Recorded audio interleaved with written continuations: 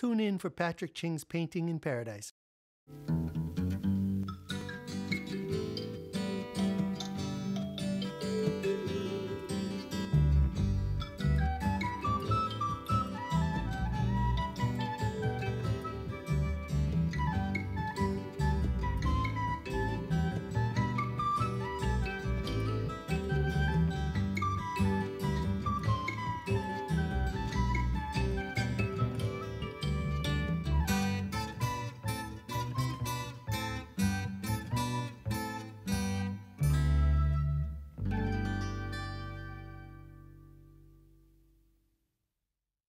Aloha, I'm Patrick Ching, and thank you for joining me on Painting in Paradise. In this episode, we learn to draw and paint the hibiscus. Do you know that Hawaii's state flower is the native yellow hibiscus known as Maʻo hele? We'll visit with Rick Barboza of Huiku Maoli Ola, a native Hawaiian plant nursery that grows several rare varieties. I'll show you how to draw a hibiscus and then how to paint one. All this and more on a flowery episode of Painting in Paradise!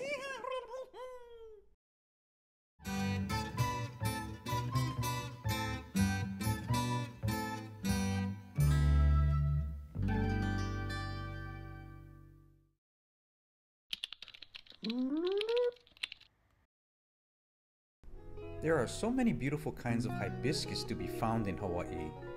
Many were propagated in other parts of the world and introduced to Hawaii for landscaping or as ornamentals. We can walk through. Though most of the hibiscus used in landscaping originated in other places, there are some amazing native hibiscus. At the base of the Ko'olau Mountains on the windward side of Oahu is Huiku Maoli Ola, a native Hawaiian plant nursery with an important mission. You know, myself and my business partner, Matt Sherman, we started Huiku Maoli Ola back in '99, and the primary focus behind our company that we wanted to share with everyone is to promote both ecological and cultural importance of native Hawaiian plants, but we also offer the services of landscaping. So what we try to do within our landscapes is we treat each property like a mini restoration project. So we'll actually try to put back the plants that would have been growing at your house, you know, before the land was used for development. Most times people refer to native hibiscus as kokio, and depending on the color, then you know will determine if it's kokio ula if it's red, or kokio ke'o if it's white. Another name for hibiscus is alo alo, or pua alo alo, or pua alo alo. A lot of people may know that our state flower is a hibiscus, but specifically it's our yellow hibiscus called Maʻo hele. The botanical name is Hibiscus breckenridgei, and that's the only hibiscus that can be considered our state flower. Unfortunately, it is an endangered species, but what's cool about it is that, you know, our ancestors recognized that the plant had certain characteristics, which they then incorporated to its name, Maʻo hele. So Maʻo, it also shares the name with another hibiscus relative called Maʻo, which is our Hawaiian cotton. And even though the flower is yellow, you make a green dye from the yellow flowers, and green in Hawaiian is o ma'o, and so that's how that plant gets its name. Hele means to move. Our state flower, Maʻo hele, the tree itself will grow up, and then it'll actually get top heavy and fall over. And when it falls over, where it touches the ground, it'll reroot, and then it'll kind of start growing over here. So it'll hele from one position where it started to grow, and it will hele on to the next position. We actually have a purple hibiscus called Akiohala or Hauhele vai. And what's cool about that one is you typically find those ones growing around pond margins or on the margins of wetlands. For example, like Kauai Nui Marsh.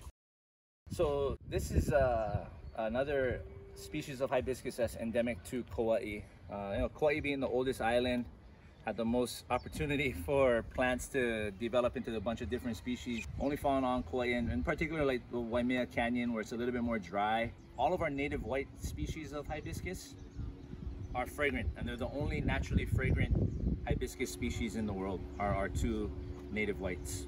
This is Hibiscus ornatianus subspecies immaculatus. At our nursery we call it kokio ke'o. And if you notice that it's got a pure white staminal column, unlike the other native white hibiscus that we were looking at that had like a reddish pink stamen. This particular subspecies is only found on the island of Molokai. It's a really beautiful specimen, and unfortunately, like a whole bunch of other plants, it's endangered.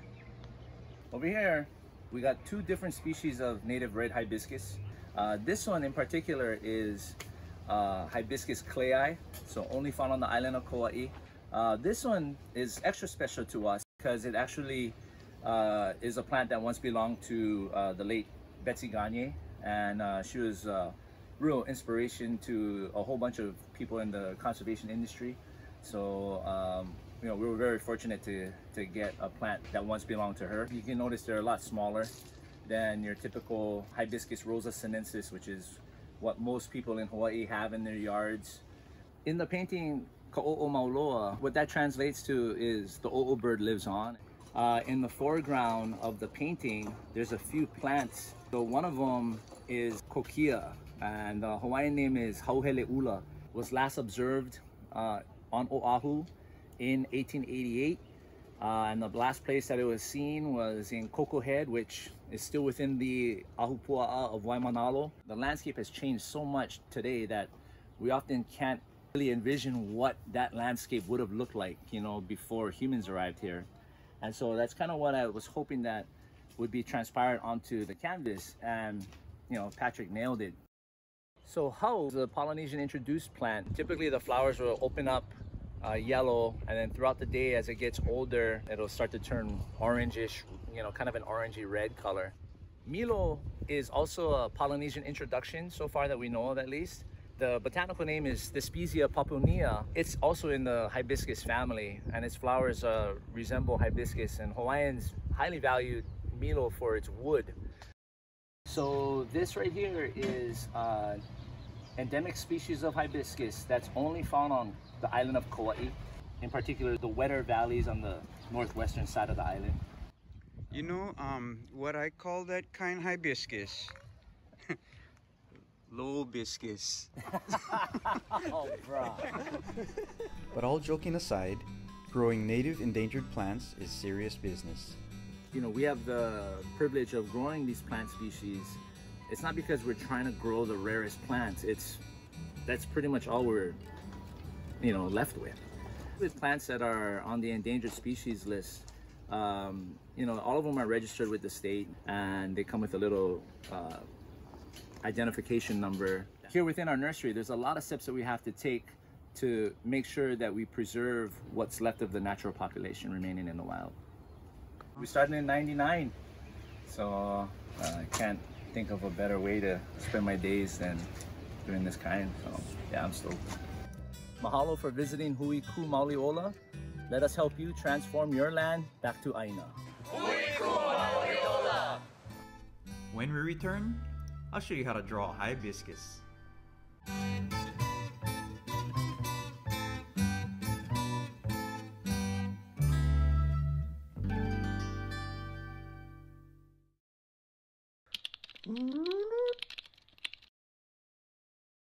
Okay gang, I'm gonna show you now how I go about drawing a hibiscus. A hibiscus is a beautiful flower. It has like 5 big petals, and I'm gonna use this pen. You can use a pencil, but if you use a pencil, remember to press softly. Why we're gonna press softly? So that if we need to, we can erase or ignore some lines, okay? Like I'm gonna want my hibiscus to be around this big, and I'm gonna make the pico or the center of it right around there. And then I'm gonna make 5 circles representing the 5 petals, okay? Here.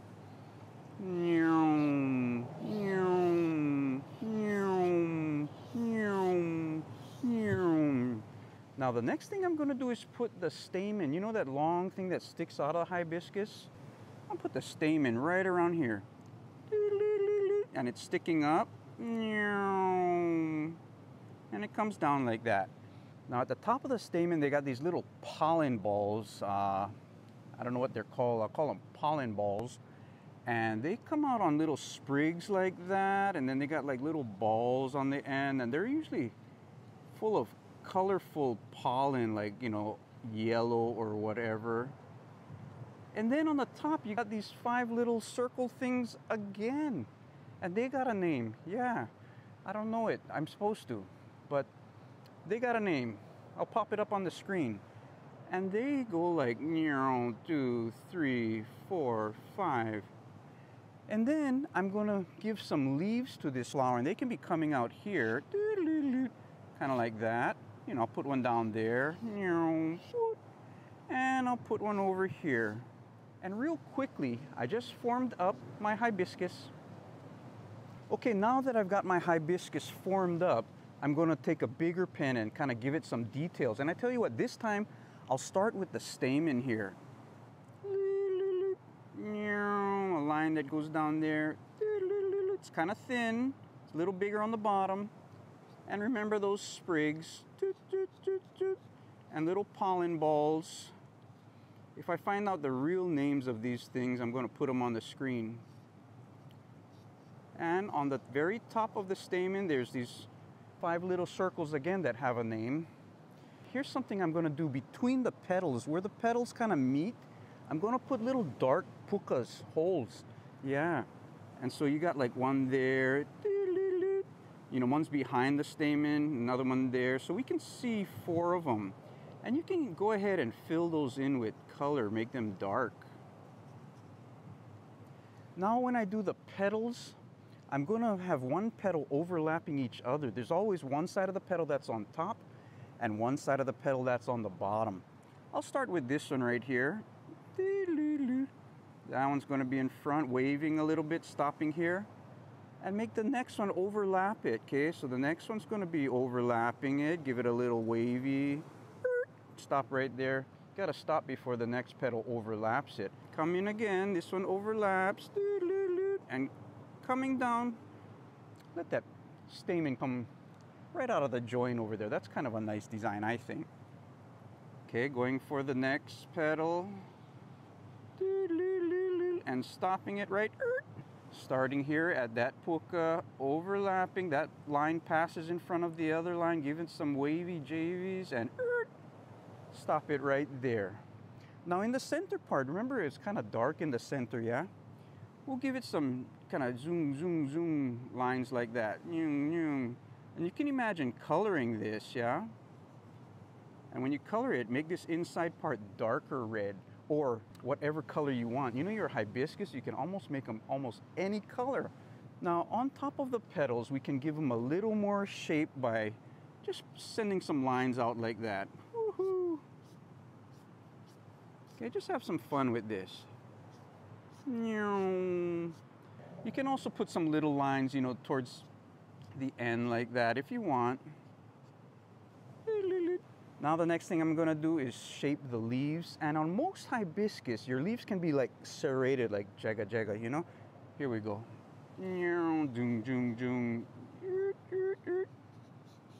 Okay, so I'll go and make them a little serrated, little jaga jaga, zigzag.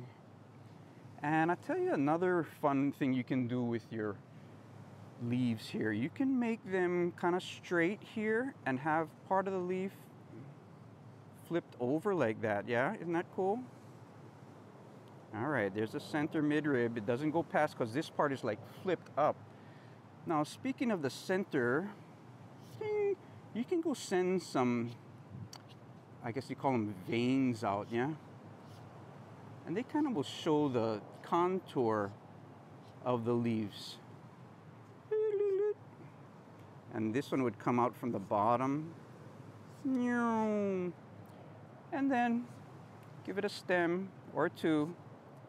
And there you have it, a drawing of a hibiscus. When we return, I'll show you how to paint a hibiscus.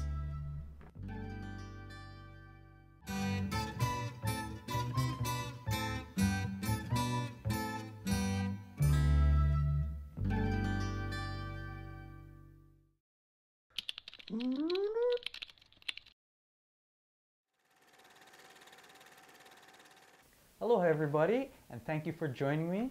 Today we're going to be painting a red hibiscus. Now notice my color palette. I've got all kinds of colors around here. Anything I think I might use, I put them at the edge of my palette and then I'll work my way towards me, okay?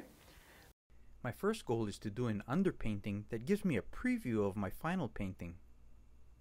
Okay, so the first thing I am going to do is make sure that every speck of white is covered with paint in my underpainting. I'm going to put down just a layer of red. Okay, and now I'll pay attention to these edges. Just going to go right around them, get the outline that I want, and get rid of all those white lines. At this point, I might want to give a little bit of a dark area, a little of a dark spot right in my pico area. Okay, the pico is the belly button, little center. We want to make it look deep. After the first layer is done, I'll paint everything again, starting from the back. I'll start with the lightest colors. If I want to have any white or blue, I'll do that first, then some dark green. Then I'll finish up with my leaves before I start on my flower. You want to put more of the light areas than you're going to end up with, because those dark areas, they're going to overpower the light, okay? And now I am giving another layer. So I'll go ahead and paint these leaves again. Because my background is still wet, so I can have these wet blended lines between my leaves and my background. Because I'm going to save my sharp lines for that flower where I want people to look at first. Now I'm going to put another layer of red on top of my hibiscus, and you'll notice its second layer, how nice and bright it is. You can put crimson in here, whatever kind of color combinations you want to make a nice deep red for that belly button area, okay? And I'll get that and just basically paint a dark area here. I might take this opportunity right now to show the viewers, you know, what petal goes in front of what, okay? Before you can show the viewer what petal is in front of what, you gotta know and decide in your mind which petal is in front of the next one. They all overlap one and they're all covered by one, okay? Now with this dark color too, you can start to create some shadows and some lines in here, some shadows. I'm gonna now place 5 little dimples. This is gonna be almost a black color when I add a lot of ultramarine blue to this red. They're going to be right between the flower petals, okay? So there could be one there, and one there. Okay, now what I'm going to do is start to put some reflections on our flower. I'm going to get a little bit of a magenta color. You know, at this stage too, I'm going to start using some orange in here too. Yep. No, you're not going to use orange. I'm going to use orange. Yeah. Let's see if I like it. Yeah, I think it looks nice. I know what you're thinking right around now. If you folks are doing this and yours is coming out so good, you're like, I am an artist. Yeah, because you am. There's one thing I never learned is when to leave it alone. Yeah, we all never learn that. Oh, step away from the painting. But I'm playing around, seeing if I can get it 1% better. But you might make it 20% worse. But that's a risk I have to take because I'm an artist. Okay, go for it. Ah. Tell you what, before I do my statement, I'm going to put its shadow in there.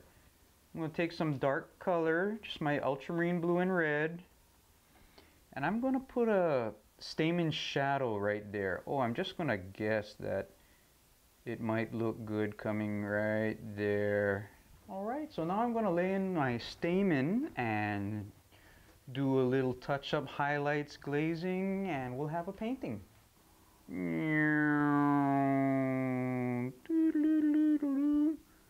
Now the stamens also have 5 little balls up there, little red balls of whatever they are. You can get the full hibiscus painting lesson and other online painting lessons at patrickching.com.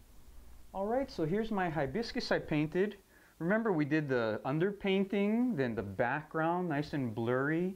Even the leaves we kind of made a little blurry. Dried everything, painted our hibiscus a second coat of red and painted into that, the dark pico or the belly button area. 5 petals, dark divots, a stamen, pollen, those 5 little red balls, and you have a hibiscus. Huh. Put it down here and it's a low hibiscus. Anyway, that's it. I'm running out of jokes. Aloha. Thank you for joining me on Painting in Paradise. I hope you enjoyed learning how to draw and paint the hibiscus. I love to see what you did, so why don't you send a picture of you and your art to aloha@patrickching.com. Bye-bye.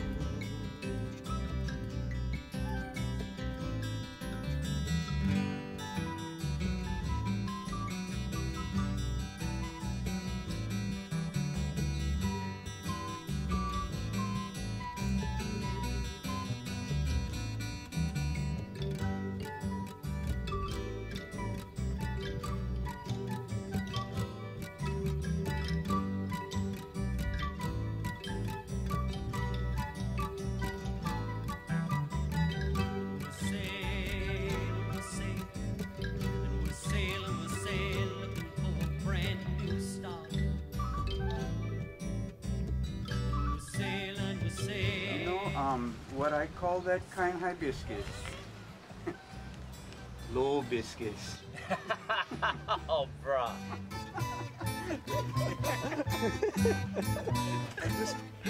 Not too many scientists know that one. That's a good one.